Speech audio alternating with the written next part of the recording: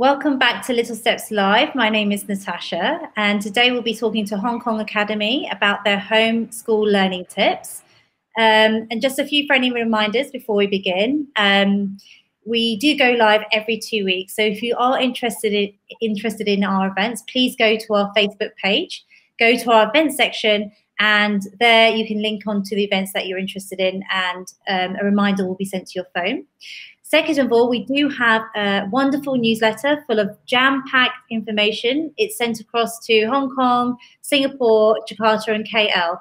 So if you would like to subscribe, then please go to the link in our description page. And then lastly, we are live. So if you've got any questions for us or for Hong Kong Academy, then please do send them our way. Send us some likes or any comments. We're happy to have those over. So let's begin. So we've just completed in Hong Kong 10 long weeks of homeschool learning. So a huge congratulations to all the parents and the children out there.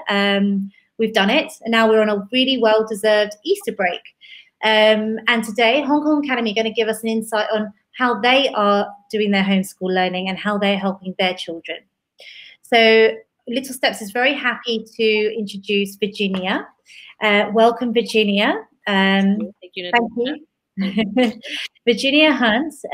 She is the primary school principal at Hong Kong Academy, and she actually holds a master's degree in early childhood and elementary education and an advanced master's in educational leadership. She's currently in the process of becoming an adaptive schools trainer as well. So Virginia lives in Sai Kung with both her children who attended Hong Kong Academy.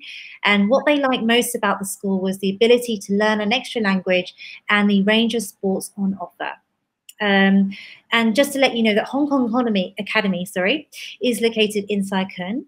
It is a non-profit IB world school, providing a highly personalized and holistic education for students aged between 3 to 18 years old. So welcome again. Let's start off with just a little bit. Tell me a little bit about yourself. Sure. I'm a native New Yorker who's been in education for over 20 years. And I came to education as a second career. And I was really most interested in social change, ensuring that everyone had opportunities and recognizing that all children have gifts and that the role of the educator is to bring those unique gifts to their full potential for students. I also am very committed to the International Baccalaureate, the construction of knowledge, and I'm also an International Baccalaureate trainer as well, which has really supported me in working not only with parents, students, and teachers. Okay, great. So how long have you been at Hong Kong Academy then? This is my 13th year at Hong Kong Academy. I originally had a 3-year contract, and I very quickly fell in love with the mission, vision, and values of the school, not just for myself as an educator, but also for my own children, and really the opportunity to have them exposed and embrace the power and beauty of inclusion.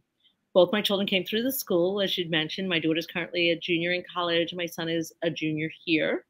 And I think, being on the 3 different campuses and seeing so many children come through our doors, I am proudest of this time. I'm so proud of how we've come together as a community, of our students, of our parents, of our teachers, of our leadership. I can't even begin to express my gratitude to our admissions, our institutional advancement, operations keeping us safe, finance making it work for everyone. Our tech team has been phenomenal. They've been creative and innovative and so supportive. The faculty have gone above and beyond with their professionalism and their commitment. And especially our leadership. Our leadership is so collaborative. And we are so fortunate to have our head of school, Stephen Deere, leading us and really showing his vision and his commitment to the school and our identity and who we are. Great, excellent. That's really, really good to hear. Thank you for sharing that. Today, we're going to be splitting up our chat today in 4 sections. So we're going to understand HKA's online program and how it's actually set up. Then we'll look at how HKA alters the curriculum to meet their students' needs, because not everybody is the same, of course. And then challenges and opportunities of online learning. And then we'll finish with staying sane, which will be one of my favorite topics. So to begin with, when we look at Hong Kong's online program, what is your philosophy for online learning? Yeah, and I think our philosophy is similar to how we approach our curriculum when students are on campus. And Right. that is that everything we do is purposeful. Everything is rooted in our identity, our mission. That, you know, the work that we do has to be meaningful, but it also has to be grounded in what our community needs. So recognizing not just the developmental needs of students, but also the uniqueness of the dynamics of different homes. Some children will have a sibling at home with them, learning alongside them. Some children will have parents who are both working. Some children will be in another country and, you know, again, working in a different time zone. So really being very clued into what we're observing, what parents are feeding back, how we're responding and evolving. That's been really critical, allowing us to be adaptive and change with the needs of our families. You know, one of the things that we know, and we talked a little bit about this before we started, about the importance of being flexible, the importance of being patient. And, you know, there is no room for complacency Right. in this time of learning online. Yes, of course, of course. And so how is the foundation designed to meet the unique ranges of learning, unique range of needs and learning styles? Sure, absolutely. I mean, first of all, our teachers know their students. Right. They've been working with these students for an entire, you know, for the first semester. They know them well. Our teachers naturally differentiate, and that doesn't change when students go online. We still need to differentiate. We need to make sure that materials are designed for different learning styles, whether that's visual, audio, kinesthetic.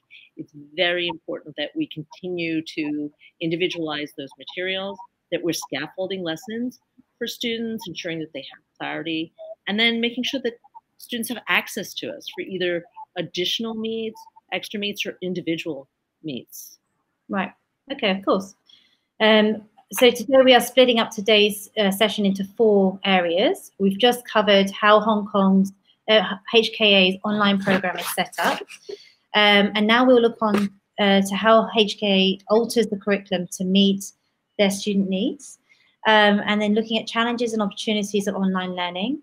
And then lastly, staying sane. So, okay, great. Let's just move on to Hong Kong Academy's, how you alter the curriculum to meet your student needs.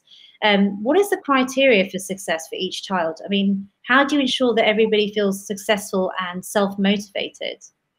Yeah, and I'm glad that you used that word, talking about success. That is critical in that children need to feel successful, children need to be successful, and parents also need to feel successful in their role in supporting their child. And I think that one of the things that's been very important to us is that we maintain that conceptual framework that we have within the primary years program within the International Baccalaureate. So I think it's important to recognize that we continue to run our curriculum as it is, and that we continue with our standards and benchmarks. So in each of our subject areas, there are standards and benchmarks, and we do request that the students engage with what's happening online. And that's a really important piece, is the engagement, that the children are engaged and participating. So one of the things that we make sure, and I talked a little bit about this in the earlier question, was that children and parents have access to us. So on any given day, children have live meets where they are meeting with the teachers, and they're meeting for a host of reasons. Sometimes they're meeting for help. Sometimes they're meeting to be social, which is critical. That's another big important part, is recognizing that kids are social, but learning is also social.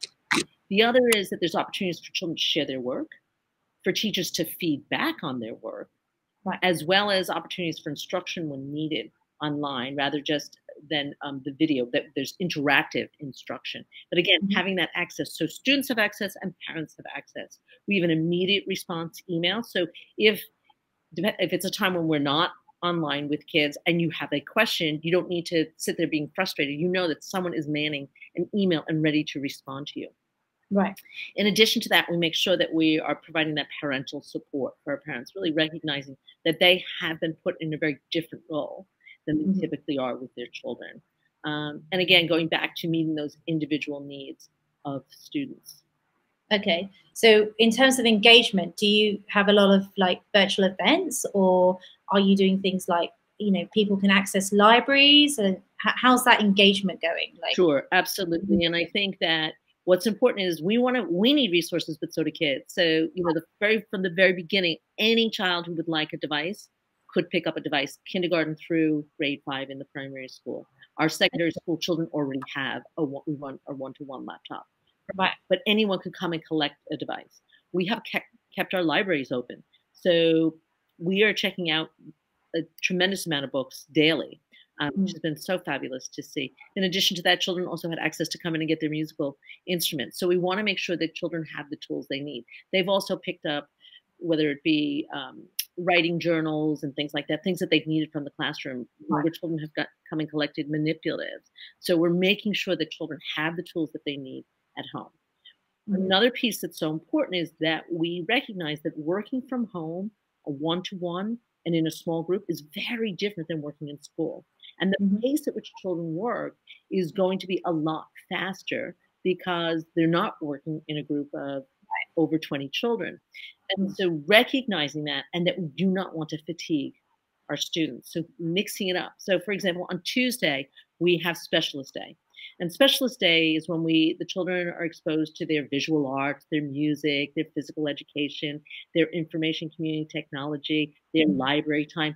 And often that's such a highlight for children in the week. And it's very important that those still are very much in place, and to ensure that families weren't concerned with focusing so much on the homeroom work that we dedicated an entire day where children just focus on their specialist work. So again, allowing them to re-energize themselves. Right.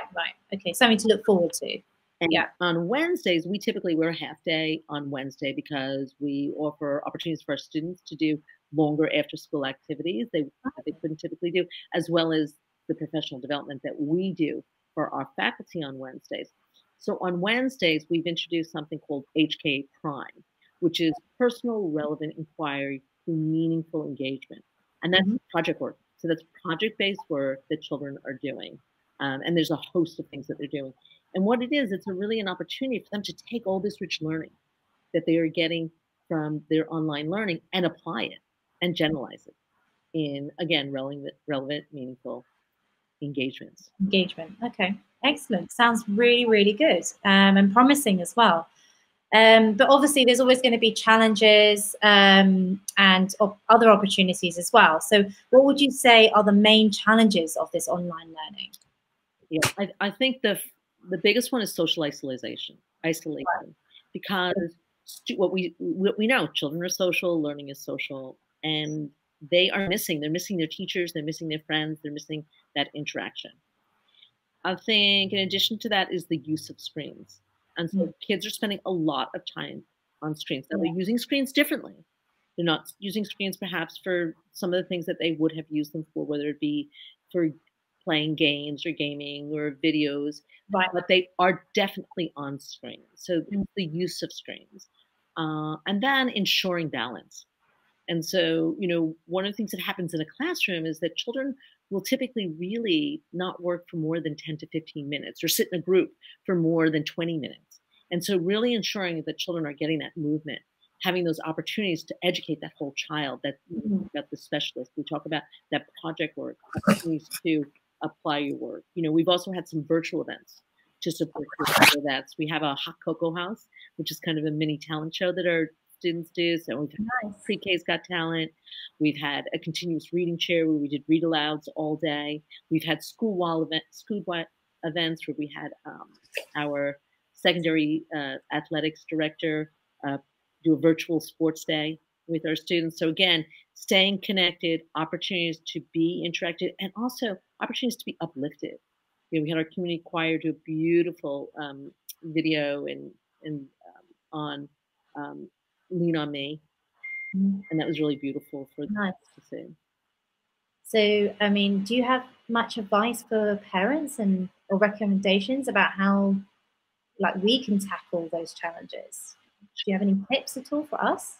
Yeah, absolutely. I mean, I think that it's important to find ways for kids to be social, and sometimes that is going to be online, and it can be through a Google Meet, it could be through Zoom or a Skype or a FaceTime. Opportunities to just connect.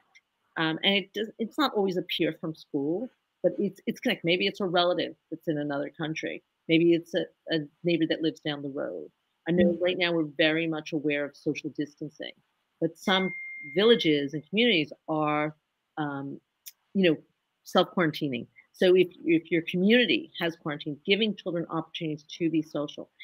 You can also be social within your own family, you know, in terms of the relationship with siblings, relationship with parents, as well, you know, in terms of having those interactions and really taking that time to sit down and have rich conversations, not just about school, but about what's going on in their hearts right now. Right. Yeah, it's a really tough time.